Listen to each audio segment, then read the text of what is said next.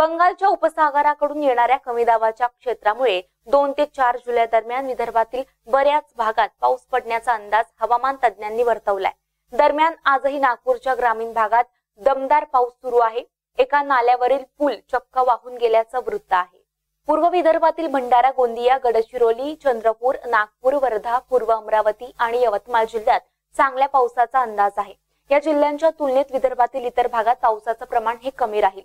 या दरम्यान पश्चिम विदर्भाच्या जवळ असलेल्या औरंगाबाद, जालना, परभणी, हिंगोली आणि नांदेड जिल्ह्यांमध्ये पूर्व भागांमध्ये चांगल्या पावसाची शक्यता नाकारता येणार नाही। त्याचबरोबर मराठवाडा, मध्य महाराष्ट्र आणि खानदेशात मात्र प्रामुख्याने हलका पाऊस पडेल। दरम्यान ढगाळी वातावरणामुळे या सर्व भागातील तापमान कमी होईल। मात्र 4 तारखेनंतर पुढचे काही दिवस पावसाचे प्रमाण कमी होईल। 2 ते 4 जुलैमध्ये नदी नाल्यांच्या जवळ पूरस्थिती निर्माण होऊ शकते। त्यामुळे अशा भागात राहणाऱ्या लोकांनी सावधगिरी बाळगावी असं आवाहन करण्यात आलंय।